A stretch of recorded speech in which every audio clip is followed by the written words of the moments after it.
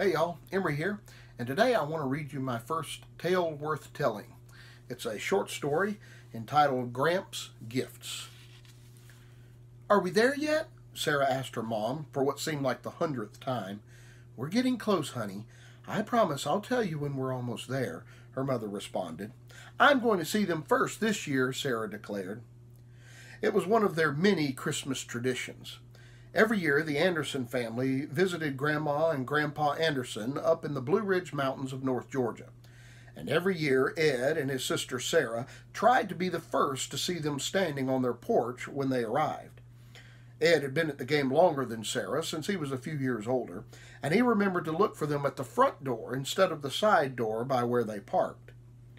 Gram and Gramp, as Ed and Sarah called them, were always standing on the porch at the front door when they got there for Christmas. Christmas was one of Ed's favorite words.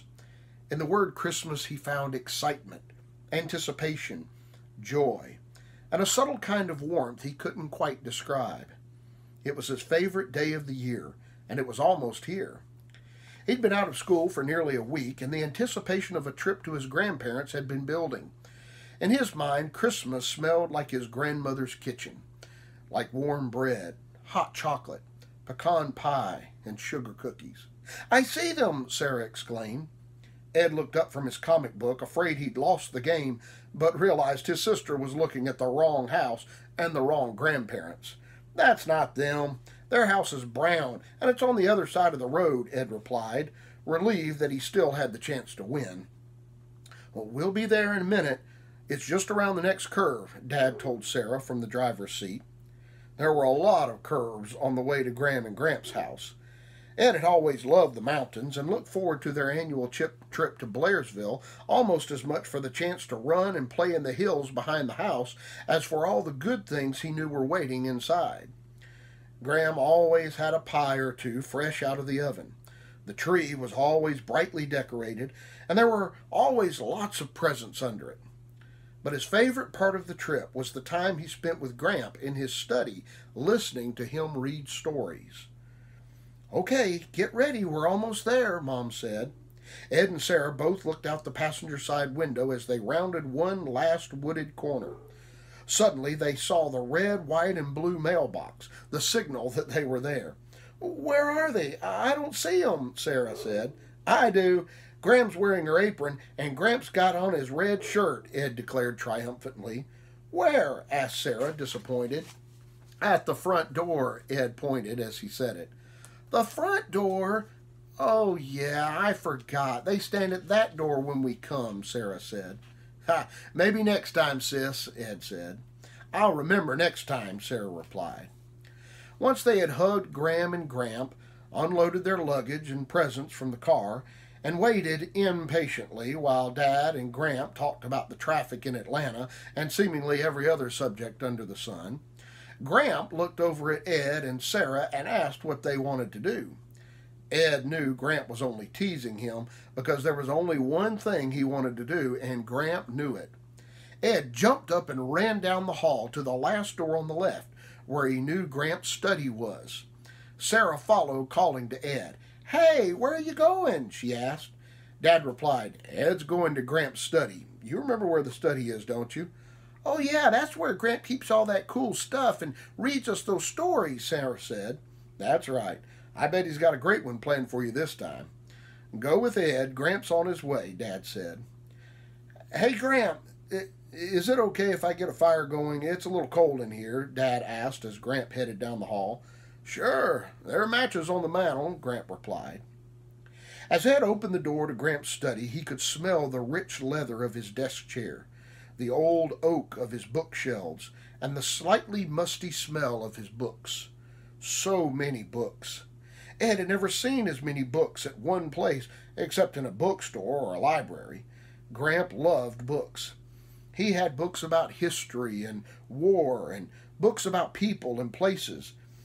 He had more books about the Bible than any other kind, but the ones that Ed liked the most were the story books, as he called them.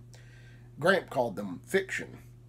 Ed wasn't sure what that meant, but he knew that when he was sitting in one of the leather chairs in Gramp's study, listening to him read, He could almost see the story being played out in his mind. Gramp was a great reader. He didn't just read the words, he read them the way the character would have said them, or in a way that you could imagine the action happening. You could feel the rough oak of a tree or smell flowers. You could hear the creak of a barn door or whatever was in the story. Ed could almost feel the cold when he listened to him read about a boy lost in a snowstorm, or a warm breeze when he read about tropical islands. And he could almost hear the long, lonesome call of the whippoorwill in stories about the woods at night. Of all the stories that Gramp read him, Ed liked adventure stories the best. He would close his eyes and imagine that he was the character in the story. In his imagination, he had been around the world, from the Rocky Mountains to the jungles of South America, to the shores of Scotland and the foggy streets of London. As he entered the small, cozy room and turned on the light, he walked to his favorite chair and sat down, wondering what adventures Gramp would read about today. Gramp came in and walked to his chair behind the big oak desk in the middle of the room. Then Sarah followed and climbed up in another big leather chair next to Ed. "Well, what story are you going to read to us today, Gramp?" Sarah asked.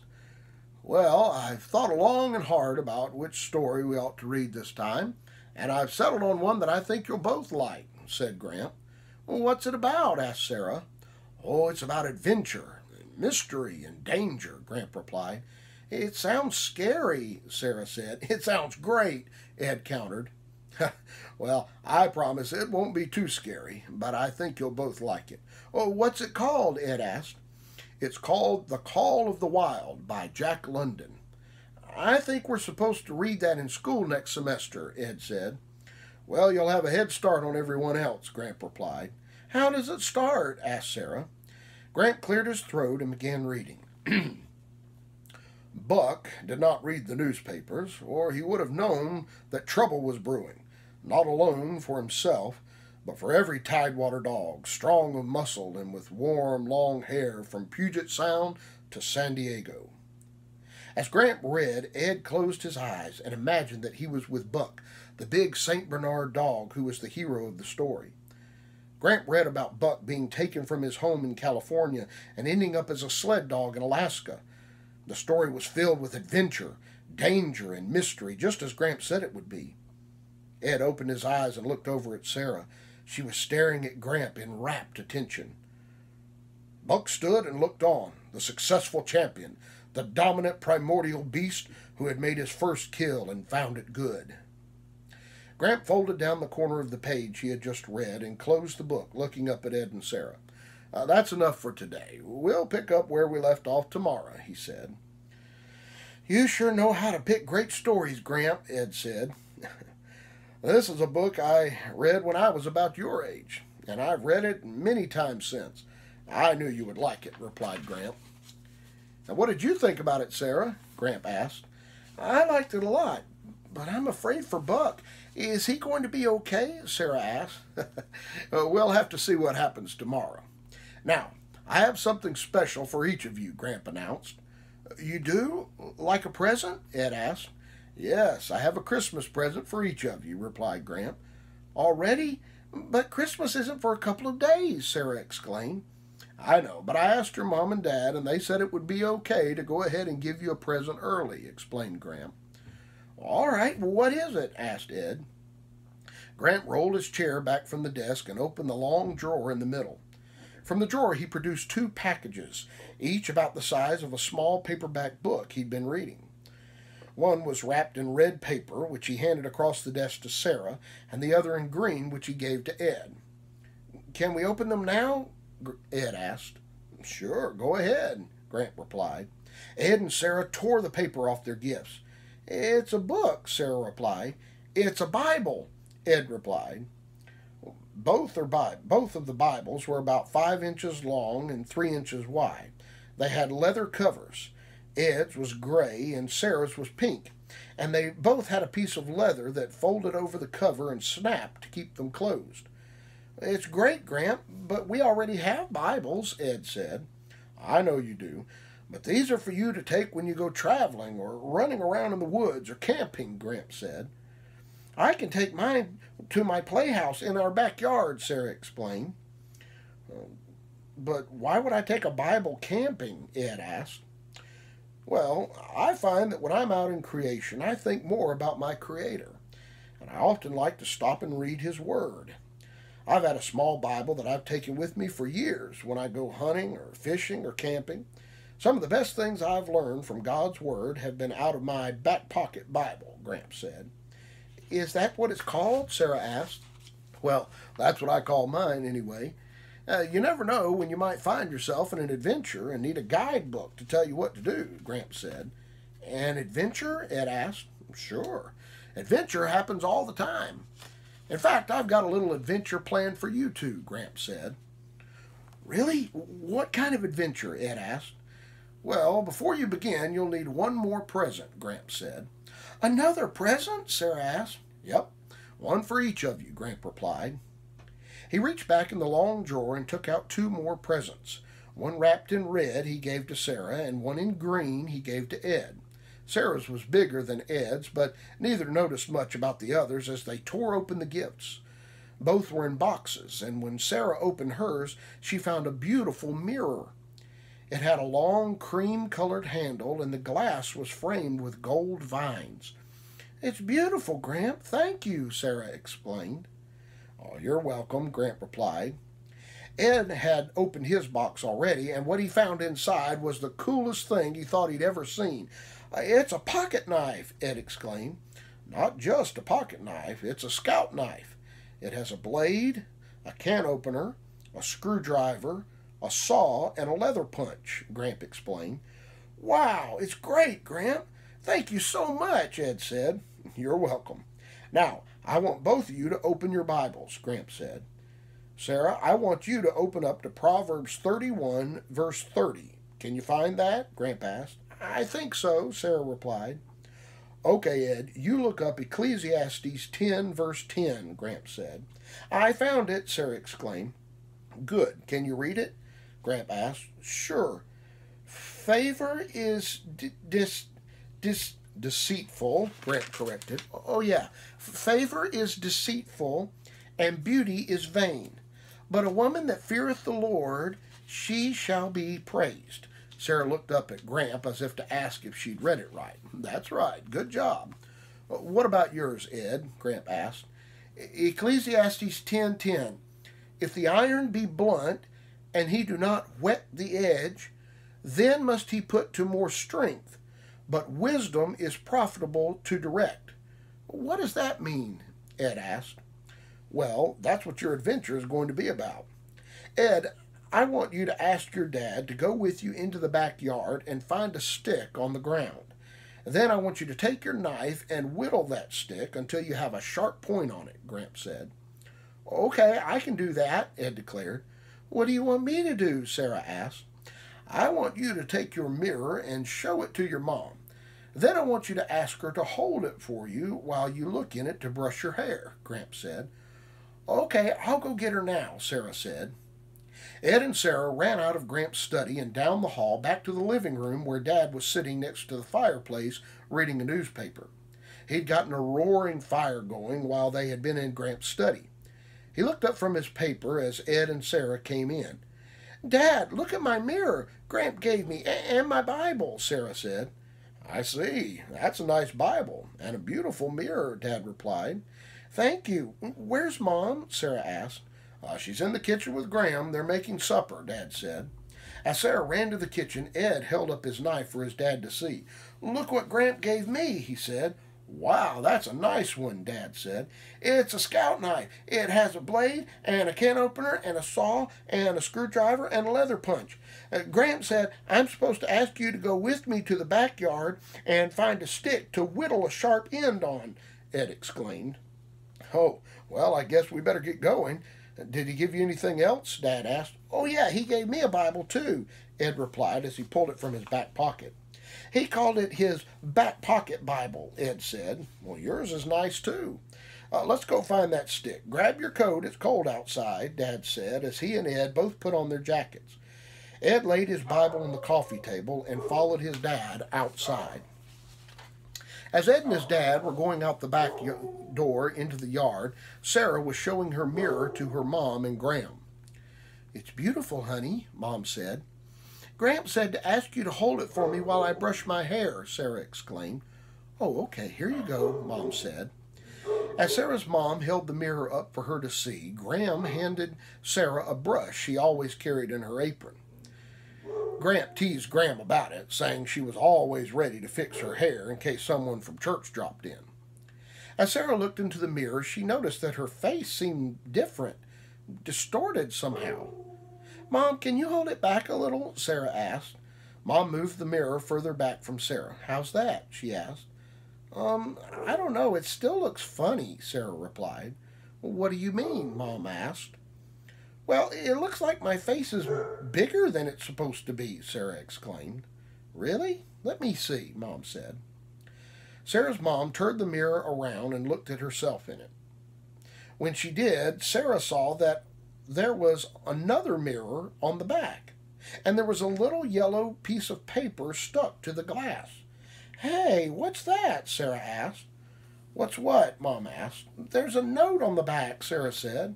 Sarah reached up and peeled the note off the glass. "It has another Bible verse on it," Sarah said. "Another one?" Mom asked. "Gramp had me and Ed read Bible verses when he gave us our presents. The one he had me read was Proverbs 30, verse 31, Sarah explained. "Oh, I know that one. Favor is deceitful and beauty is vain, but a woman that feareth the Lord, she shall be praised," Mom quoted. "That's it. This one is James 1:22 through 25. I better look it up and see what it says," Sarah said. Here it is. "But be ye doers of the word, and not hearers only, deceiving your own selves. For if any be a hearer of the word, and not a doer, he is like unto a man beholding his natural face in a glass. For he beholdeth himself, and goeth his way, and straightway forgetteth what manner of man he was. But whoso looketh into the perfect law of liberty, and continueth therein, he being not a forgetful hearer, but a doer of the work, this man shall be blessed in his deed." "Why do you think he wanted me to read that?" Sarah asked. "I think I know," Graham said. "The first verse he had you read reminds us that beauty is something that is here today and gone tomorrow. If you think that all that matters is how you look, you have a distorted view of yourself, just like looking in the mirror that made your face look big. The second passage says that the Bible is like a mirror, but it doesn't distort things. It shows us what we're really like. And if we will not ignore what the Bible tells us about ourselves, but fix the things we find that are wrong, then God will bless us," Graham explained. "Oh, I see. It's like a riddle. Gramp gave me the mirror and the Bible and had me read those verses so I would see that the Bible can help me see when I'm doing right and when I'm doing wrong, and how to get it right," Sarah said. "I think you got it, sweetie," Mom said. "I wonder what riddle Ed is having to figure out," Sarah said. Meanwhile, outside, Ed and his dad had looked all over the backyard but couldn't find a single stick on the ground. "I can't believe we can't find a stick. It's like they've all been picked up," Ed said. "Well, we'll just have to look in the woods to find one," Dad said. Graham and Gramp's house had a big backyard with lots of trees. But about 30 yards behind the house, the trees got thicker until it was less of a yard and more of a wilderness. This was one of Ed's favorite things about Graham and Gramp's house. He and his mom and dad and sister lived in a small town south of Atlanta, and there weren't very many places he could run and play in the woods, except for the city park, but that didn't really count. Ed always looked forward to exploring the woods behind Graham and Gramp's house, and before long he was running ahead of his dad, having forgotten all about the stick they were supposed to be looking for. "Don't go too far, Ed," Dad called to him. "I won't." "Hey, come check out the stream," Ed replied. By the time Ed's dad caught up to him, Ed was halfway down a steep bank that led to a stream. The water was running quickly over some rocks, and it grew louder as Ed's dad began to climb down the bank. "Hold on, Ed. Don't go too far. This dirt looks loose. You might fall in," Dad said. "Don't worry, Dad. I go here all the time. I know what I'm doing. I just want to get a little closer so I can get some of the smooth rocks out of the—" "Whoa!" Ed cried out as he slipped. He tried to stop himself from sliding by reaching for a root sticking out of the bank. He grabbed the root, but it gave way, and he fell all the way down into the water. The creek was deeper than it looked, and Ed was all the way underwater before he was able to catch his breath. As he panicked, he sucked in a mouthful of ice-cold water. The whole cold hit him like 1,000 knives, but the thing that scared him most was the feeling that he couldn't breathe. Ed was able to get to his feet long enough to get his head out of the water and see that he was being carried downstream before the current took him back under. This time he closed his mouth and before he went under, but his lungs were aching from the lack of oxygen. When Dad saw Ed slip, he had tried to reach him, but before he could get to him, he watched as Ed fell into the creek. Immediately realizing that his son was not going to be able to stand up and walk out, but that he was being pulled under and away from him, Ed's dad scrambled back up the bank and began running along the bank, trying to keep Ed in his sight. He saw him pop his head up above the water and could see his face long enough to know that Ed was scared and was having trouble breathing. "Hold on, Ed, I'm coming," Dad called, more to assure himself than Ed, since he knew Ed probably couldn't hear him. Looking downstream, he saw a tree that had fallen across the creek. Its branches were hanging down almost to the water, and thought that if Ed could reach them, he could hold on till he could get to him.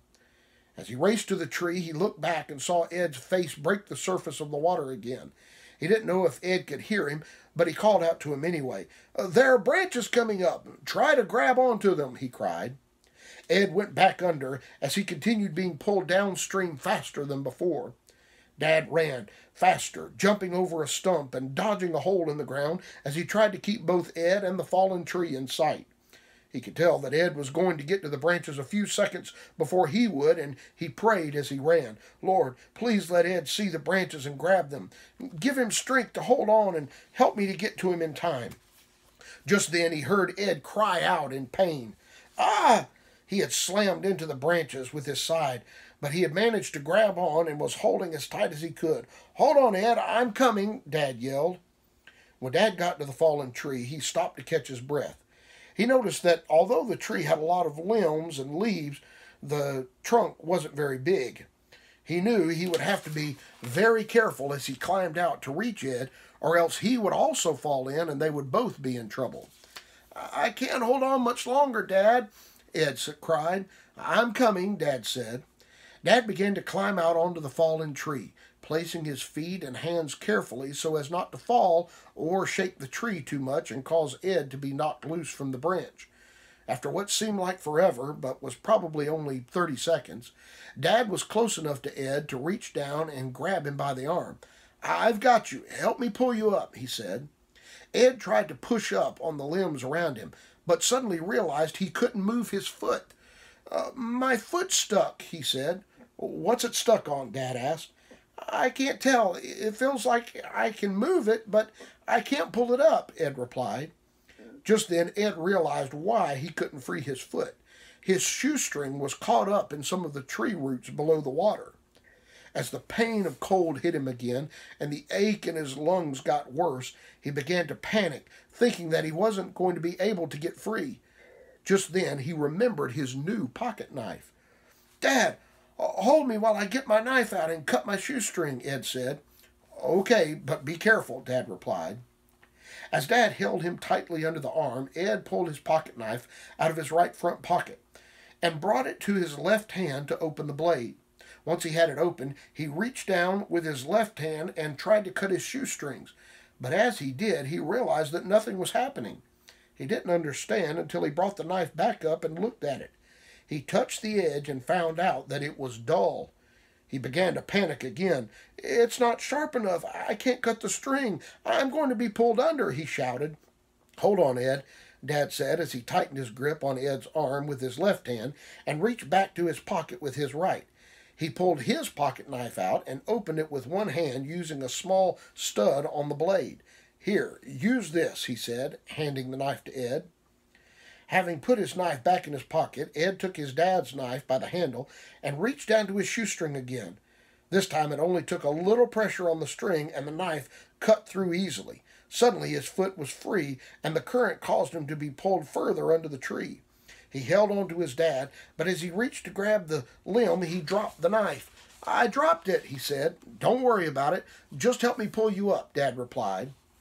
As Ed pushed up on the branches and his dad pulled from above, he was able to free himself from the tangle of the tree and to climb up on top of the trunk. He lay there against his dad for a few minutes, catching his breath. "Come on, let's get off this tree before we both fall in," Dad said. Ed and his dad carefully made their way down the trunk till they were safe back on the bank above the stream. "Are you okay?" Dad asked as he checked Ed for injuries. "I think so, but I'm freezing and my side hurts really bad." Dad helped Ed take off his wet jacket and t-shirt. Then he took off his own coat and put it around him. He picked him up and walked back to the house as fast as he could. Once they were inside, Dad sat down with Ed on the floor in front of the fire and called for Ed's mom. She, along with Sarah, Graham, and Gramp, came in from the kitchen asking where they had been. Mom was the first to notice that Ed was shivering and his cheeks were blue. "What happened?" she cried as she hurried over to Ed. "He fell in the creek. Thankfully, there was a tree across it, and he was able to hang on to a branch till I could get to him.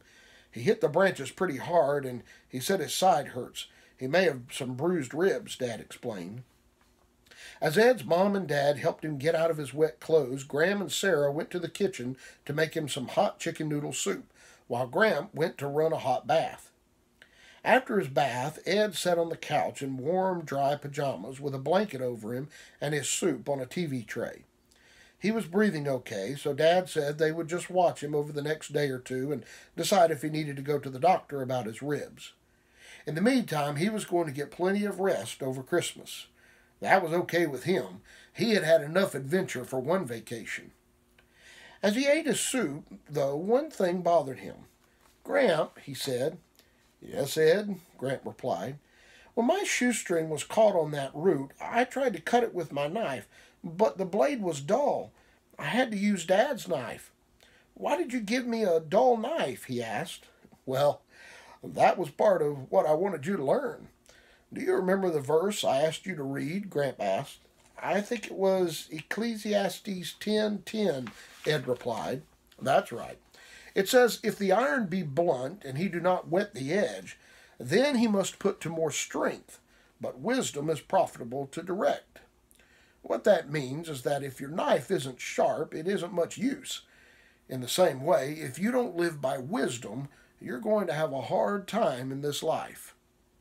I gave you a dull knife because I wanted you to see how hard it is to whittle when your knife's not sharp. I knew your dad always carried a sharp knife and that he would help you. Later, I'll show you how to sharpen your knife on a sharpening stone. By the way, I picked up all the sticks from the yard so that you and your dad would have to go into the woods to find one. I thought it would be more fun than just picking one up out of the yard. I certainly didn't think it would lead to such an adventure.